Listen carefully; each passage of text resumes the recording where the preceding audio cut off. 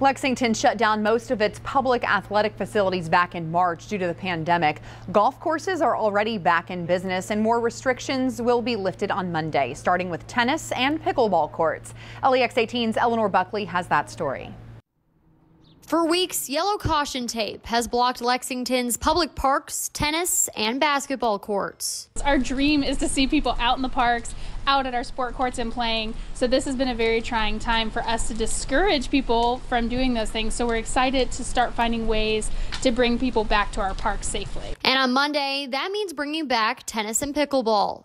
But Michelle Franzetti, the special events service manager for the city, says there will be some added precautions for safety. We've propped gates open to eliminate that touch point, and we're installing about 50% of the tennis court nets. So for example, if you had a court that had 4 different courts, you would see a net on every other court. On Wednesday, the boat dock at Jacobson Park will also open. They're trying to eliminate cash transactions, though, so they're asking people to pay with credit cards. But as for basketball courts, playgrounds, and skateboard parks, those will remain closed. In Lexington, Eleanor Buckley, LEX 18 News.